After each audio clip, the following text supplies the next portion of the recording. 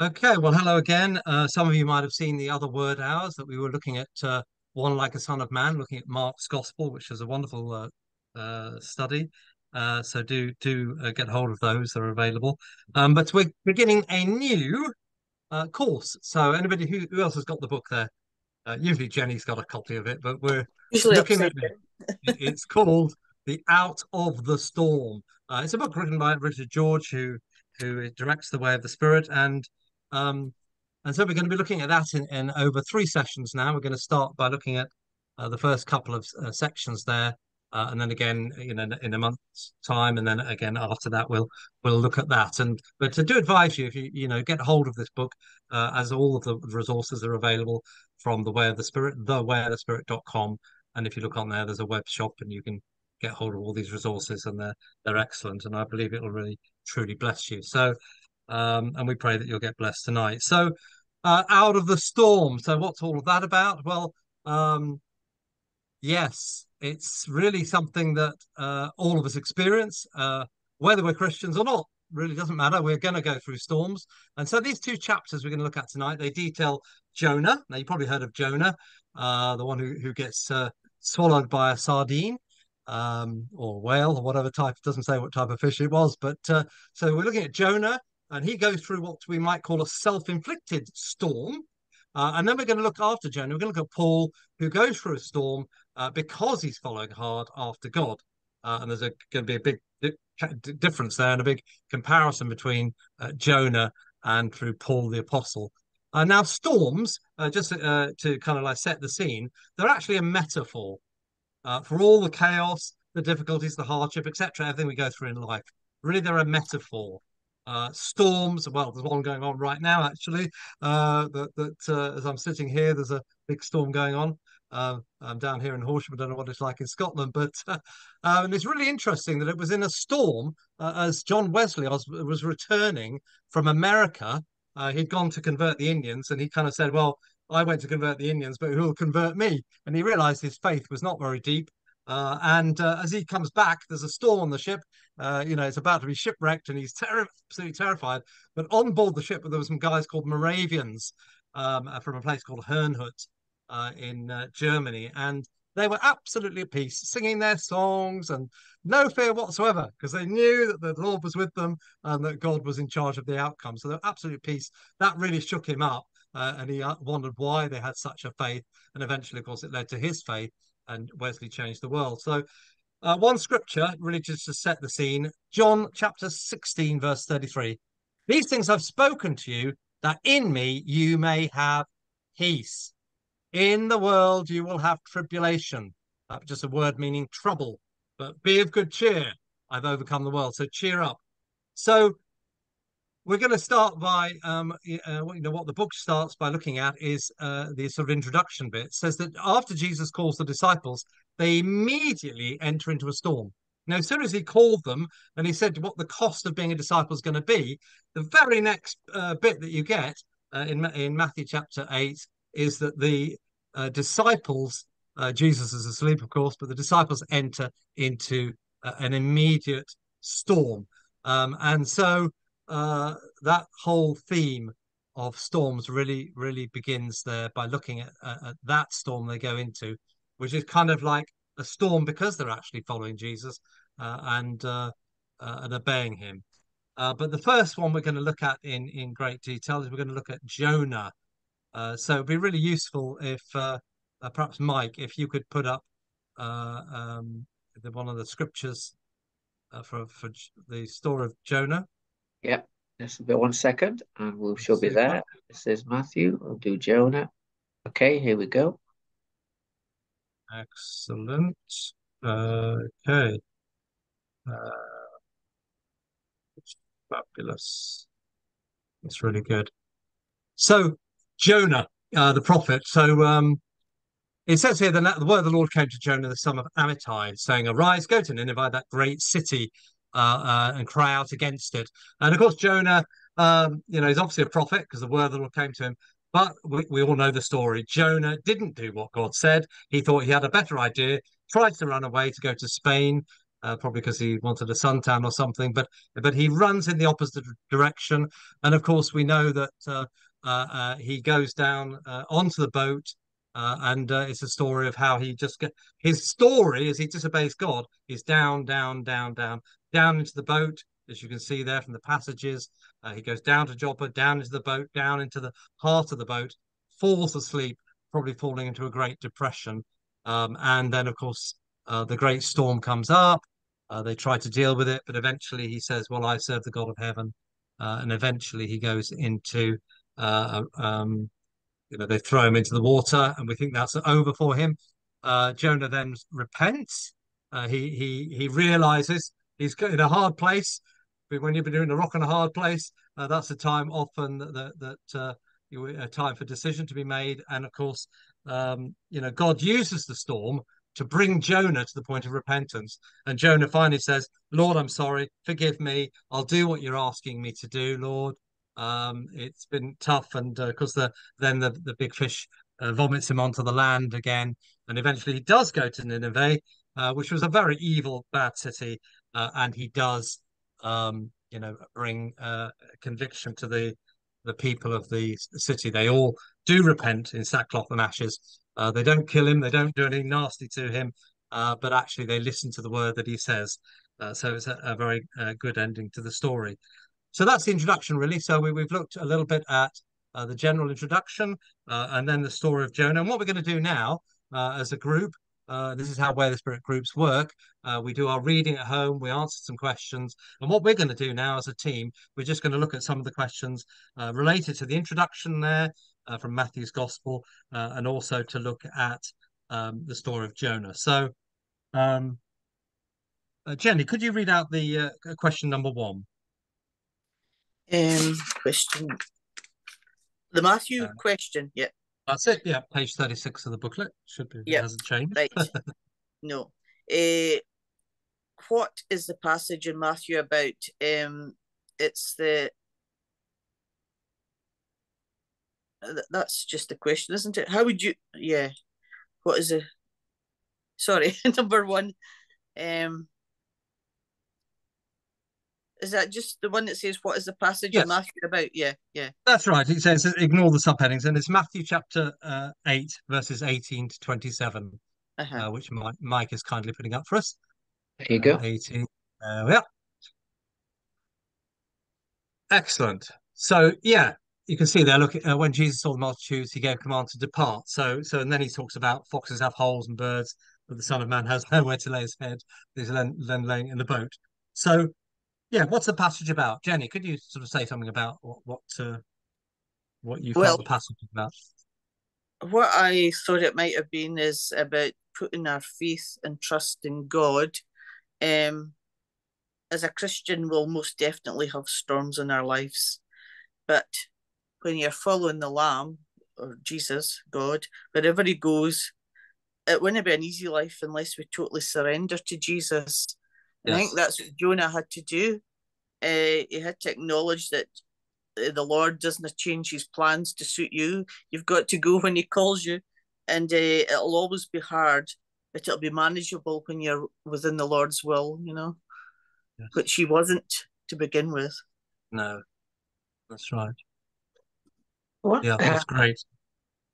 Okay. One of the comments just on that particular passage is that, of course, Jesus had called his disciples to follow him, and they were getting to know him, whether his miracles and his authority. But then, when they were obviously in the storm, they, for the most part, allowed Jesus to sleep. They did not bother, and they thought. When I think about the passage, I think, well, we're okay. I mean, we can manage this storm because we don't need Jesus to help us. Let him sleep. And it came to the point where that they were at the point of drowning, it would seem, when they thought, wow, we do need Jesus. And it's almost like it was too late because they thought, well, we're going to drown together. And they cried out at that point.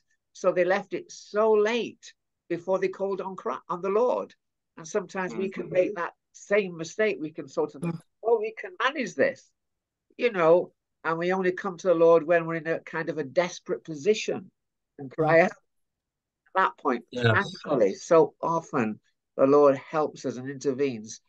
But sometimes it's almost like Jesus can say to us, why didn't you not let me help you earlier? Why did you not ask me? And they left it to this kind of lateness. Yes. But then, of course, they discovered who Jesus is through that. Yes. Very good. Yes, and actually, yeah, that's such a good point because often we can do things in our own strength. We think because Yeah, quite a few of those disciples were fishermen, they thought they knew the lake, they knew what to do, and it's that self-sufficiency, isn't it, really? And then we have to learn that dependence on God. Yeah, that's great. So if we move on to the next question, Karen, could you read the next sort of part of the question? How would you feel that bit? So how would you feel if you were the man whose father had recently died and you heard Jesus say to you this to you? What do you think Jesus meant? Yes, and there's the scripture there. You can see Mm-hmm. Mike's illustrating there. Let me go and bury my father first. So, what's your thoughts on that, Karen? Well, I think it's particularly difficult to walk with Christ. It's not an easy walk. It costs you everything. Mm. And if you're actually living a prophetic lifestyle and living your life for Jesus, which we'll go on to later in chapter 724, that was something that was said in the book that was quite significant, which I would quite like to talk about when we get to that point. But there is a real cost in following Jesus. And first of all, he's to be your all, isn't he? That Jesus is to be the first, and everything else is to take secondary place to that. And sometimes it costs to follow Jesus. There's a real cost in following Jesus. So for me, it's important that you don't put any other idols first before God. You know that is secondary, because just like Jonah, he put the idol of himself first, didn't he? And what happened? He went down, down, down, down. And that's what and the disciples as well, they said, oh, we can do this ourselves. So they made themselves greater than God, down, down them, and then cried out to God. And that's, but ultimately, you put God first and everything else comes into line with that, doesn't it? And really and truly, that's what we should do with Jesus, putting him number one, making him our top priority, really. Yes, that's really good. Yeah, you're absolutely right. I think it's to do with priorities, isn't it, really? And I guess Jesus is using that kind of Jewish way of making things very kind of extreme, like, you've got to be 100%. But it was Jesus was very black and white in it. He's actually Mm-hmm. saying, as you were saying, as it says in Matthew 6, seek first the kingdom of God, everything else will be added. And if we do put God first, then he promises that I'll work out all the other details of things in your life. So that's good, isn't it? Yeah, great. Jenny, have you got any comments on that one? Well, I was looking at it as it said, bury my father, and I looked at the different translations, and the Amplified Bible said, after bury my father, it says, collect my inheritance. So presumably Ah, his father had died already, as it would be the Jewish custom, he would be sort of probably buried immediately. But he was procrastinating and waiting for the inheritance and the financial gain to sort of right. probably tie up all his affairs before he felt maybe the call of Jesus was too quick, maybe, and he was kind of looking for excuses, maybe. I don't know. But I Ah, think it's something to do with that, how we yeah, all get bogged down. But what about my house? What about my family? But Jesus goes, I'll take care of all that, and you just got yes. to accept it. Yeah. Yeah, no, that's really good. Thank you, Jenny. Yeah, fantastic. Mike, have you got any comments on that one? Or should we move on to the next question? again, just it's the same thing of just that commitment. He is above Yeah, everything. Yes, I don't yes. think, I mean, obviously, if a person dies, I mean, you deal with that situation, but obviously, and then you don't abandon the dead, the burial and all the things that you need to do. I think that's Mm-hmm. No, something to be careful about. yeah, But yeah, yeah, but then the commitment is total. Yeah. yes, So that's can right. I just come in with a question, if that's all right? So we're Yes, talking about that. So clearly your priority is that Jesus is first and that you should put him number one. However, doesn't the devil always attack you with the idols that are in your life? So families or whatever is top mhm, priority to make you not follow Jesus. And really what you're saying, Robert, it is black and white. Are you going to choose to allow God to be the God of gods in your life, or are you going to choose to put the other idols in your life first, really? And you're tested. That's a storm, isn't it? It's a storm as well. And something comes along in your life that you're, maybe your health or something else, that you're actually mingling and putting your thoughts on before God, isn't it? So the man that was, he put this dead person, and I get what you're saying, Mike, but God's actually asking, are you going to put me Lord of Lords over everything over your life as well, not just do you know what I'm saying? Do you understand what I'm saying here? Yes, that's right. Yeah, See, yeah, that definitely is. no, I was just got to say, when families are involved, it's not only it's the emotional ties that really you struggle with, I think, to let go if the Lord wants you to follow Him. If families put you on guilt trips or whatever, I'm not talking about my family in particular, just in general, it can be really hard. Yeah, but are you going to listen to God, or are you going to listen to the circumstances in the storm? So what are you going to decide to do in that storm? It would be God, and then God would calm the storms about you for obedience, Yeah. It comes out of your action, doesn't it? Helps you work through them, maybe, than calm them, Yeah, everything would fall into line with His divine plan. Yeah. Yes. In the nature of commitment, though, isn't it? I mean, it's when you that which is dearest to you. Obviously, Jesus had with the rich young ruler, for him, go and sell what you have.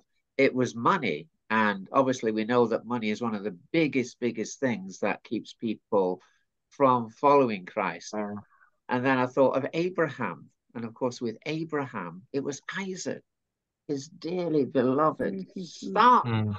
And of course, it's when that challenge comes in, which often it does. I mean, that is, if you like, a storm of turmoil and conflict, when that which is really precious to us, to surrender. I mean, and that laying down, as we say, on the altar. Now, it's fine when there's no emotional attachment, but when you've got that deep attachment, I mean, I think, is it Hudson Taylor, when he was going to, he had the call to go to China. And this girl, I think it was Sarah, something she's called, and she says, "Look, I love you, Hudson, and we'll get married, have a great life, serve the Lord together, but I'm not going to China." Oh, see, and that sense of when we know God is calling us to actually surrender at that point, and that's a massive challenge. By God's grace, hopefully we can do it. Yes. So, Mike, what I get from a lot of people, it's your actions, it's me. So you can say by your mouth, my health is not important to me, but how's your actions going to react to that in that storm? If you're going through maybe cancer treatment or heart treatment or anything, what are you saying in that storm? Who are you saying that's Lord at that point in the storm? Is it Jesus, or is it actually the condition? It's by your actions. It's the demonstration of how you respond to it, not saying I'm in the storm and I believe this, but my actions are completely different. It's your actions actually display how much you believe in putting God number one in that circumstance. Yeah, I mean, one of the interesting, another missionary one, because I do these missionary stories, C.T. Studd, I think he had terrible asthma. And so the mission board wouldn't send him out. I don't know if he was going to China at that point too, because he did China and India. But they wouldn't support him because of his health. But it says he knew God wanted him to go, even though he was obviously coughing and spluttering and whatever. But he knew if you know God is guiding you to do it, even though you may not be 100%, then you trust God in that. But obviously, that's interesting. Yes, I think the hardest part is when God takes you right up to the wire, though, and you're like dangling between life or death and that, and it really tests your faith then. I suppose in a way you have to surrender because you've got nothing else you can do at that point.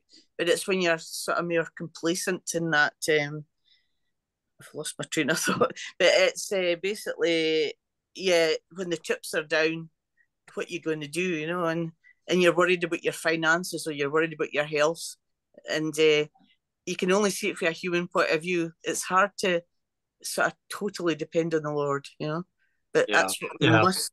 That's what we must do, and we're beginning to see that. Yes, it is. It's our faith, isn't it, that gets tested, and I guess that's what storms are about. That metaphor of storm is circumstances. Circumstances may be good, they may be bad. Paul said he'd learned to be content in all circumstances. So it's a question of whether, it's that developing of our faith, that will we trust that as we've listened to God, we're following God, doing what He's asking. Whatever we go through, will our faith stay strong in that circumstance, or will our faith fail? Actually, so we can move on now. I mean, there was another question about comparing the call of Jesus of the disciples to the call of Elisha from Elijah, but that's something you look at home. But why don't we move on then? Because that naturally comes into the next question, question 2. And so question 2 is Matthew chapter 7, and it's verses 24 to 29. And I'll just say what the question is. This is the passage really that talks about the wise and foolish builders, which is a very, very familiar passage, of course. Everybody knows about it. And it's, the wise man, we sing the song in Sunday school, don't we? The wise man built his house upon the rock. Wise man built, and so on. So that's really the passage, but it kind of ties in really where Jenny left us off there, because actually, we often think of Jesus as being the rock, but we'll have a look at that and see, is this passage just saying that Jesus is the rock and stand on Jesus, or is it maybe saying something a little bit different?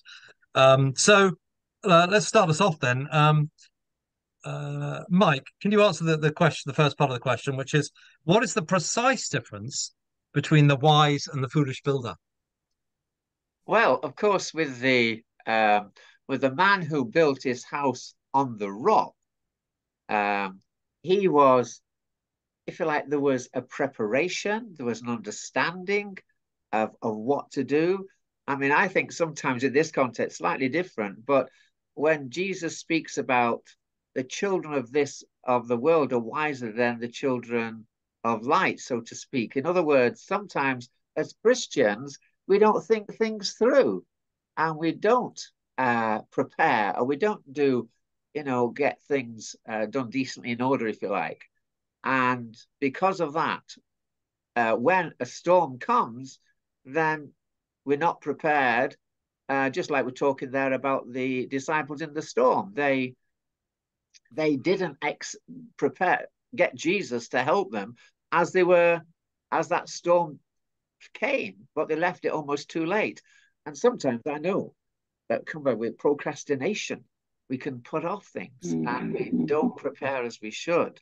Whereas, of course, the other person there, as Jesus speaks about, he just didn't bother. He didn't prepare. He didn't take heed. He didn't take warning. He didn't, and of course, we are talking about things of eternity. Like Jesus says about lay up for yourselves treasures in heaven. There's a sense where we need to prepare, not so much for this life, but prepare for eternity, because all things that we do are going to be judged and weighed. And so we need to do things for the glory of God and not really for our own benefit, which is so often the case. And that becomes, even as a Christian, we can be like the foolish man if we don't do things for the glory of God and to seek to serve and put Him first. Yes, that's right. Yes, it is. I think really, in a way, it's saying, look, the guy that prepares really well and builds his house in the right way is the person who's kind of day to day living their life, building, a bit like Moses when he built the tabernacle. It says he built everything according to the pattern that was shown him on the mountain, and he did everything exactly as God showed him. And because he did, eventually the tabernacle was built, which it tells us in Exodus 40, and then it says it was filled with the glory of God. And I guess there's somebody who's really done things the right way, and then God's glory comes and it fills it. Or if we live our lives maybe in not the right way, then we're not going to have the outcome that God desires for our life. Karen, would you like to say anything on that one? Yeah. So can I just share something that I read in the book which really stuck out to me big time? So it said in page 3 of Out of the Storm, those who live their lives listening for and hearing, then doing what God says, are the ones who build on the rock.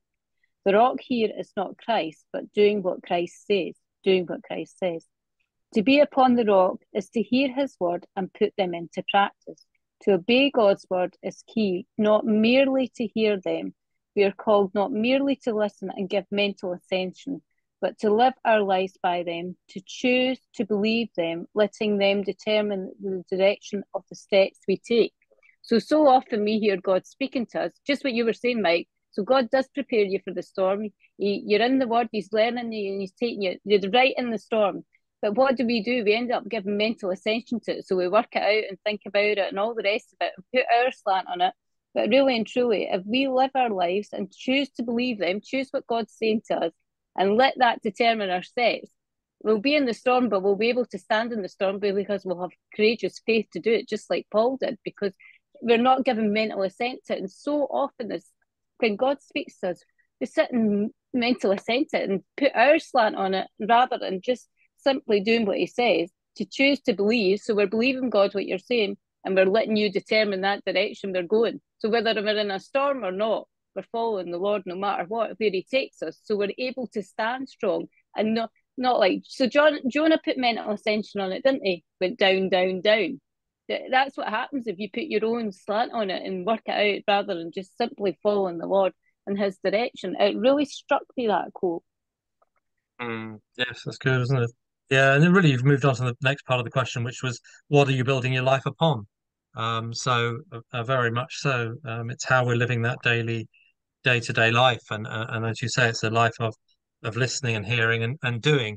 And there's an interesting scripture in Deuteronomy chapter 29, verse 29, which we love to repeat in the way of the Spirit, which is this: that the secret things belong to the Lord our God, but the things revealed, so that's what we hear in listening to God as reading the word, the things revealed belong to us and our children, that we may do all the words of this law.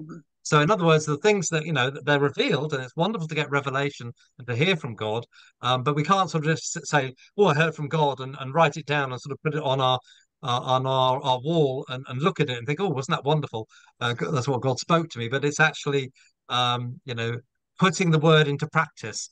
And that's really what the rock is. Did you want to say something about that, Jennifer? Jenny's fine. Well, this might be controversial, but it was just as I was looking at this, thinking about the foolish person listens but doesn't do the doing. I thought, could that be somebody that's more immersed in the word and not enough of the Spirit? And could the obedient person be the one that's got a mixture of the word and the Spirit, the whole ethos of the way of the Spirit? I don't know. Yeah, that's an interesting point. Yeah. Very interesting point. Yeah, somebody, why are they not? I mean, that's the question, isn't it? Why is someone not doing? If we're hearing, why are we not doing? Is it fear? Why are we holding back? Is it fact that we're not empowered by the Holy Spirit? Because He gives us the courage and boldness to move forward in things. Good point. Because when you sung it at Sunday school, as I did as well, you almost thought it was a believer and an unbeliever, but it's deeper than that, as always is the way, Yes. Except actually, although it might be not a non-believer or believer, it might actually be whether we as a Christian are full of faith or whether we're full of unbelief. Maybe, because if we know God and we really know His word, then we will have faith, and our response to His word won't be one of unbelief. Like it says in Hebrews chapter 4, they couldn't enter the promised land because of unbelief. And it also speaks about that being the same as hardness of heart. So that's interesting, isn't it? Yes. And the last part of that question there, before we move on to look at Jonah, how would you help people in storms? If you were or are a pastor, what does this passage say about your role? So, Karen, what would you say about helping people in storms? How would you help them? Well, being in many storms and been hearing from Richard many times is that he puts you in the right direction, but it leaves you to get on with you and the Lord to really just deal with it. And that is the right way to do it, because you have to get. So sometimes when you're in that storm, it's not to look to man, but look to God, isn't it? To go to Christ and go through the cross of Christ and obediently follow Him through it all. So no matter what you're in the storm, the pastor will encourage you, but it's for you to be in that place and for you to go through that storm with Jesus, not looking to the pastor to hold your hand, because the pastor won't be able to hold your hand because you're the one that's in the storm. You need to hear from God and you need to obediently follow God in that storm. So yeah. No, that was very good. Yeah, otherwise we can just be dependent on man. And Mike, did you want to just finish Yeah. that off, and then we'll move on to Jonah? Uh-huh. Well, again, it's just the fact too, because as we are, going on with the Christian life, as we're saying, it's inevitable that we go through storms. And so by God's grace, we hopefully what we're all here today, and those of you who are watching, they're the same thing. And no doubt the storms in life that you've gone through. So it's usually, and of course, I think in it's Second Corinthians, isn't it? It speaks about we help others with the help that we ourselves receive. So how we have managed to overcome, or even what mistakes we made, then we can share with someone who's going through maybe a similar situation, maybe going through like health or divorce or children. I mean, where there is a real conflict, and they're asking, how do I manage this? Well, if by God's grace we have come through that type of situation, then of course we can help them with the way that God has helped us or the Lord has helped us. And whether we're younger, whether we're older, I mean, that can be the case as well. Obviously, the older we get, there's kind of more storms that perhaps we've been through. But yeah, we all are even to help and encourage each other. I mean, that's what Paul did as we get on to the next questions later on. Yeah. Yeah, but there's a Amen. point of encouragement, isn't there, Mike? And there's a point where you need to direct, people need to get it from the word of God, from the Spirit of God. It's the word that sets people free. It's a set, because you could end up just becoming a person that's there. They go to you rather than go to Jesus, rather than go to the word, rather than listen to the Holy Spirit.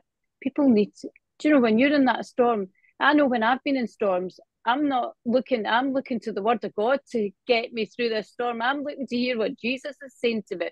And yes, I get what you're saying about the pastor being there, but the pastor shouldn't be the default. The default should be Jesus and the word of God and the Holy Spirit. That's where you should be going to look for your answer, because it's God, the Holy Spirit is going to give you that answer. I get what you're saying. I understand what you're saying about a pastor, but sometimes people just go to a pastor straight away rather. Do you know what I mean? And they're at the minister every Sunday with the same problem. Next week they're back at the minister with the same problem. They're back at the minister a year later with the same problem because they've not went to the word of God and they've not listened to the Holy Spirit. So you know, you need to be, as if for a storm, it's what we talked about earlier on, that you are already in the word of God, you're already listening, so you've trained yourself up as a disciple to be ready to be in that storm, to know, gosh, I'm in this storm, I've been in this storm before, but I know where I got my answer from, the word of God.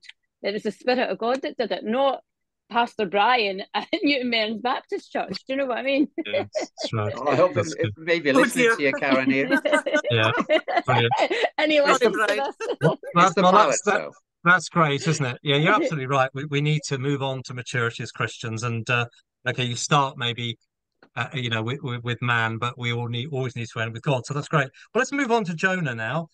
So we've outlined the story. I think we all know the story very, very well. And I think we'll just do this slightly differently. And what we'll say is that um, if if you could pull up the story there of Jonah 1 verse chapter 1 verses 1 to 6, Mike. And I'll just go through the quick questions, but then we can just discuss what we feel would be the right thing. So Jonah 1 verses 1 to 6. The first question is, why did Jonah run away from God's command? We can think about that. What would you have done? Then the second part of the question is, have you ever run away, and when? So we might read it in the Bible, but have we ever done that, and when have we done that? And then it says, where did the storm come from? Compare Jonah's responses in the storm to Jesus's during the storm on Lake of Galilee. So looking at Jonah and then comparing with Jesus. So we can look at perhaps those three little sort of sub questions there, and just anything that we'd like to say about that section there. So it's basically Jonah running away and the storm happening, and as we can see there from the passage that Mike's kindly put up for us, and of course he goes into a great depression, really, I think. So yeah, anyone like to make a comment on that passage? I know sometimes you kind of look into the reason why Jonah would do this, and again, depending on the interpretation that you think relating to Jonah, Jonah was perhaps a very strong nationalist in the sense of for Israel.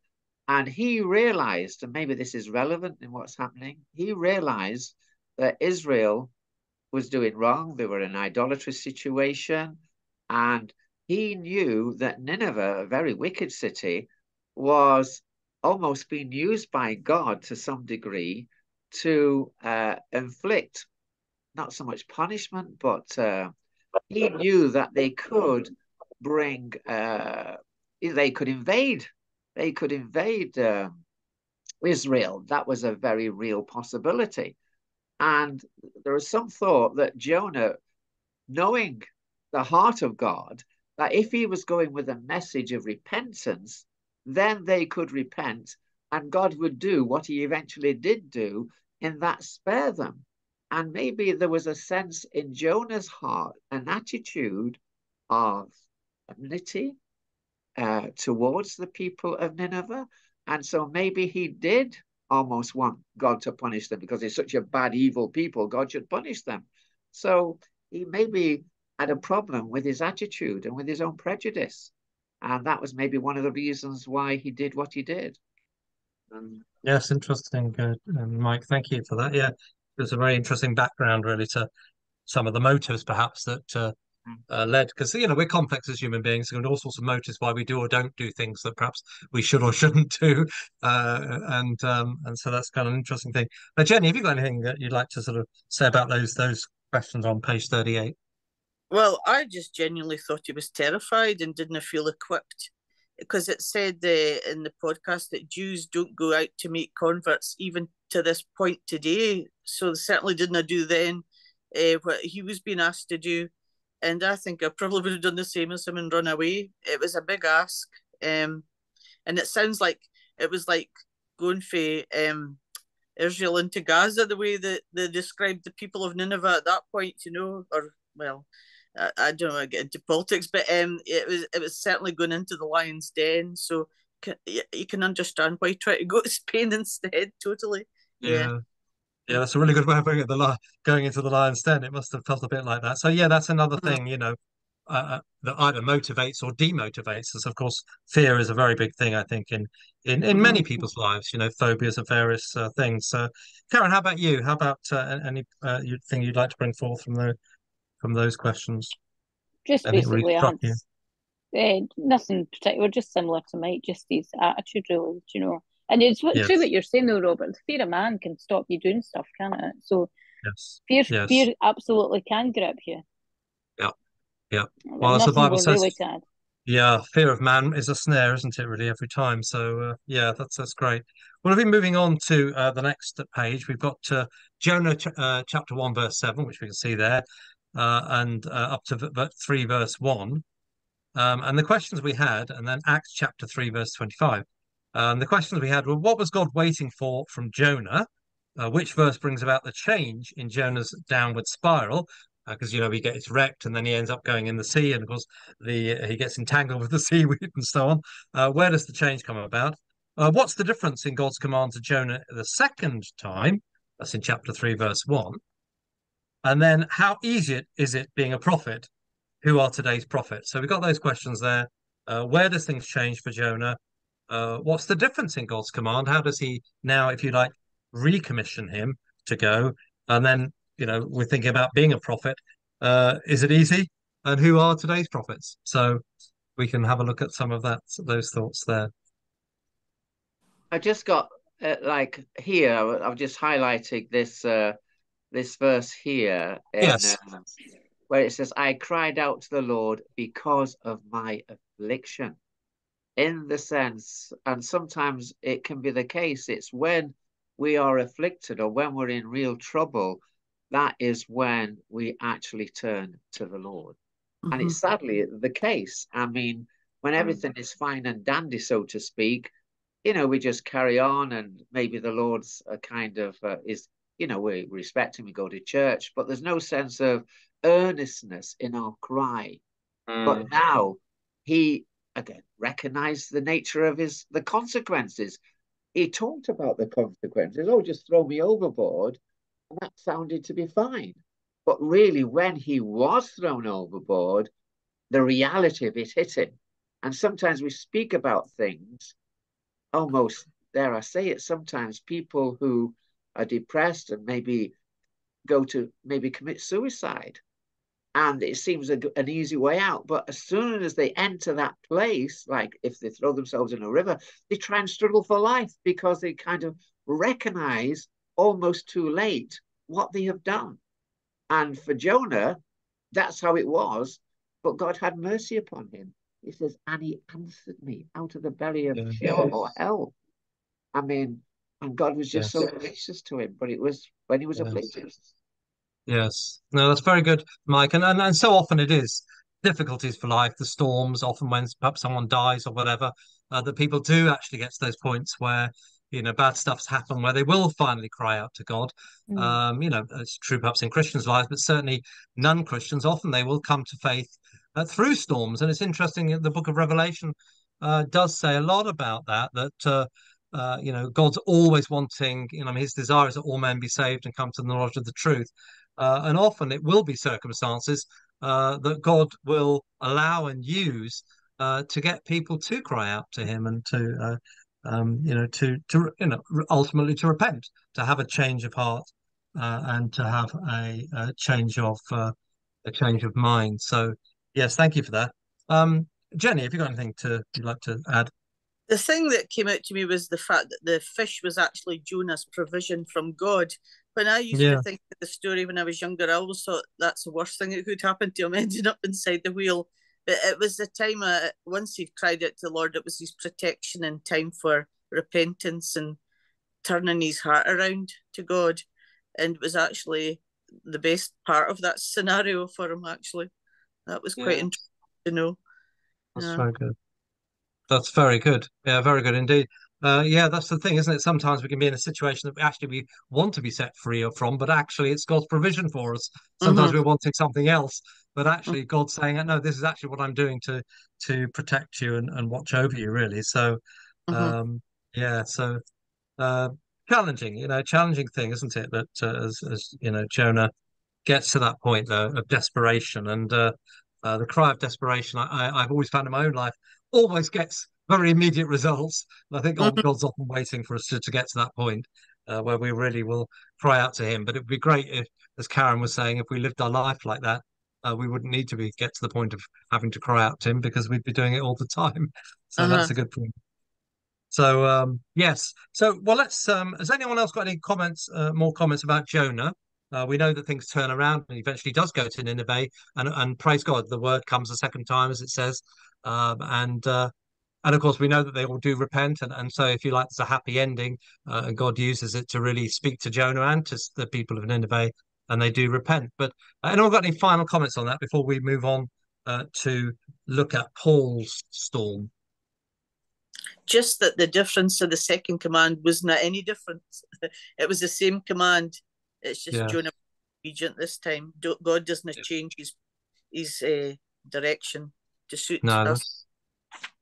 Very good. Yeah, the gift and calling of God are irrevocable, aren't they? And it makes me think of Elijah when he ran from Jezebel.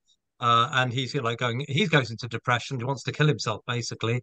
This is in 1 Kings 18, I think, or thereabouts. And so he goes into that depression.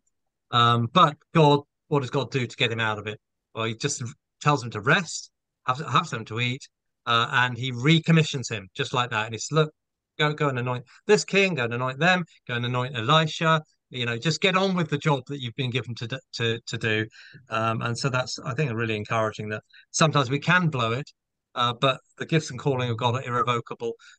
Through repentance, we get back on track, back on the holy highway, and get straight off into back into God's purposes. So let's move on to Paul then. Acts chapter 24 to 27, which Michael kindly put up for us. And so, Karen, would you be able to sort of launch us off? We're in Acts chapter 24, 27. Paul is being shipwrecked, basically. He's been in Rome. He's heading towards Rome. He's been in Caesarea. He's been tried by Festus and Agrippa. He's appealed to Caesar, which you could do. You could appeal to Caesar, who was the greatest power of all, if you were a Roman citizen, which Paul was. He's now, through many circumstances, found himself in this boat. He's actually said to the people, the captain of the boat, don't go on the boat. There's going to be a storm and it's going to be bad for you. And of course, he's speaking as a prophet, but they don't listen to him, of course, which is sad. And of course, because they didn't listen to him, they go into the most almighty and horrendous storm that lasts for about 2 weeks. And very similar to the story of Jonah, they start putting things overboard and whatever. But Paul is amazing because he really hears from God and says they didn't listen to us at first, but they do start to respect him and listen to him because he kind of said, "Well, I told you this was going to happen." But in the midst of it, he speaks such reassurance and faith to the people that he's with. It's just amazing with such confidence in God. An angel even appears to Paul and he says, "No life is going to be lost."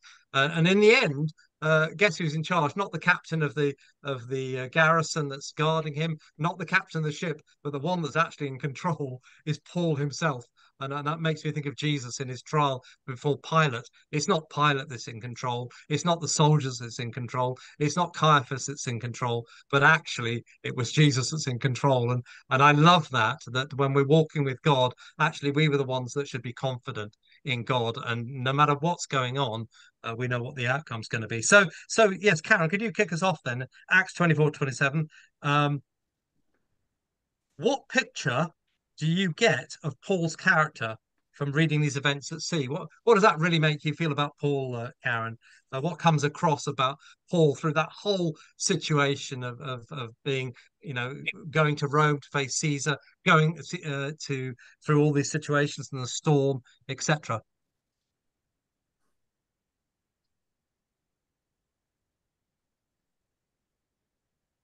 I think it's maybe sound's gone there. Karen, can you hear us? No, Can you hear us, Karen? the sound is coming and going, I believe. Okay, Jenny, how about you, Jenny? What do you feel about Paul's character? I think he was amazingly well on in his journey as a believer and follower of Christ.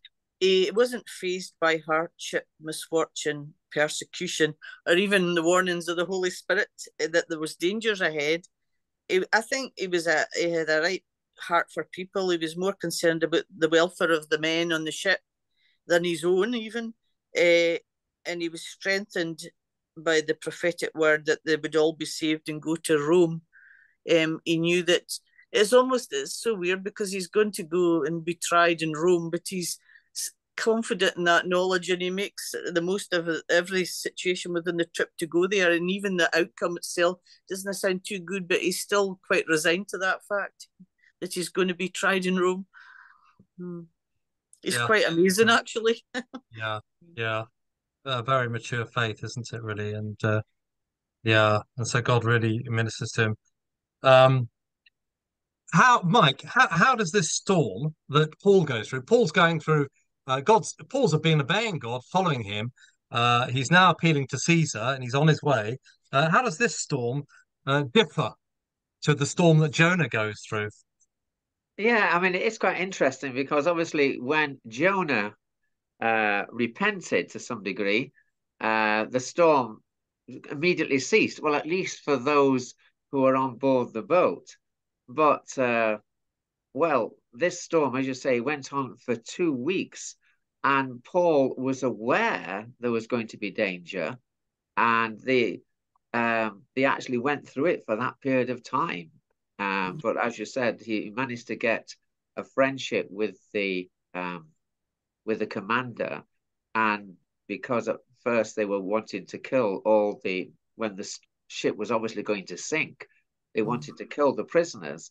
But obviously, because he began to develop a relationship with Paul, then he stopped everybody from harming them. And Paul gave that assurance because the Lord, as a man of God, the Lord had already encouraged him and told him he had to go to Rome. So therefore, if it was dead, he wouldn't get to Rome, would he? So he could have that assurance with the promises of God that God was going to get him there. And he was, as Jenny was saying, he walked in obedience. And because of his obedience, there was a similarity in that he brought Yes. the others with him. So Yeah. they came to know and trust God, and especially what happened later as we got to the Yes. island of Malta.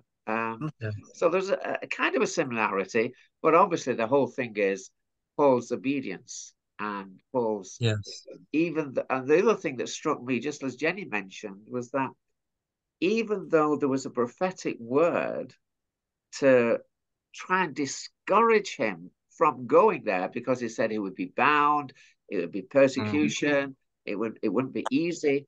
Yet he was going by the revealed word of God to him rather than what others were saying out of their sympathy and that That's right. naturalness of, oh no, no, don't go into where there's trouble. Yes. But he was willing to go where he knew there was trouble because the Lord was leading him to share the gospel with the people in Rome.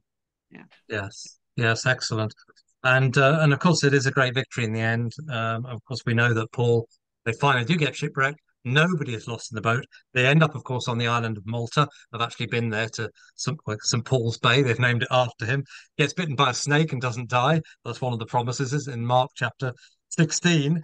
And so I think in conclusion, what I would say is that the world is looking for a people of faith. They're actually looking for people who are not fazed by what's going on at the moment. Of course, we've got the Hamas-Israeli war going on, an horrendous thing, and of course we pray for peace there and an end to that conflict. But there are conflict. That's a storm happening there. But the thing is, what God's looking for, the world is looking for, is a people of faith uh, um, who are not fazed by the storms, like those guys on the boat with Wesley. And I think that that is what God is looking for us to be. Those people who our faith is strong, we're hearing from God, and we can bring that kind of assurance and calm to the world around us. And I think that really is the wonderful thing. There's a big contrast between Jonah running from God and the storm that comes, but the storms that do come when we follow God, but the confidence we can have in them that God will take us through. And it makes me think of Isaiah 43. You know, when you go, don't be afraid. I've redeemed you. I've called you by name. You're mine. When you go through the waters, I'll be with you. When you go through the fires, you will not be burned. And I think that's very encouraging for us that no matter what, as we're obeying God, whatever we go through, we know that He's with us. We know that He's called us by name. Jenny, could you finish by just saying a prayer for all those people that are listening? And Yes. Yes. Heavenly Father, we just pray for everybody who's listening to this. We pray a blessing over them, Lord. We pray that people will be able to understand that the only way that you can really weather the storms of life is by putting trust in the Lord Jesus Christ and reading the Word and being led by the Spirit.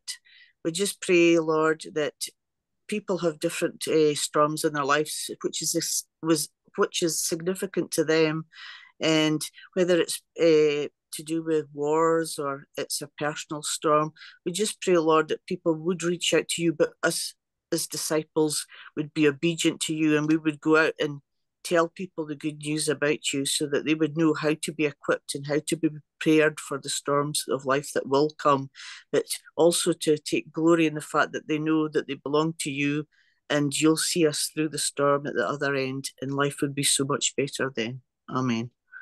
Amen. amen, amen, amen. Thank you, Jenny. And I think we lost Karen there with her voice, but Are you back, sorry to say Karen? that. But I'm back. I uh, can hear you. you're back. So Yes, praise the Lord. So God bless you all. It's been wonderful to hear, and I've certainly learned plenty from you guys as well to encourage me in my faith journey. So be strong in faith, be strong in hope, and be strong in love. And God bless you all.